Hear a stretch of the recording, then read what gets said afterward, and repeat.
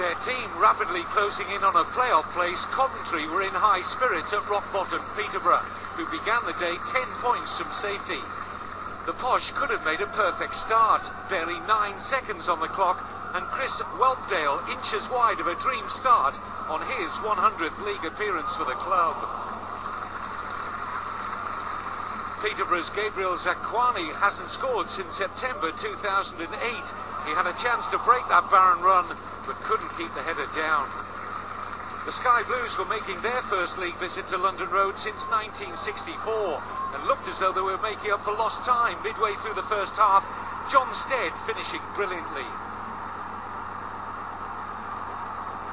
Coventry were looking for 3 league wins on the spin and had Sammy Clingan to thank for keeping them ahead, his goal line clearance denying Charlie Lee. The visitors had an opportunity to make the points safe after the break.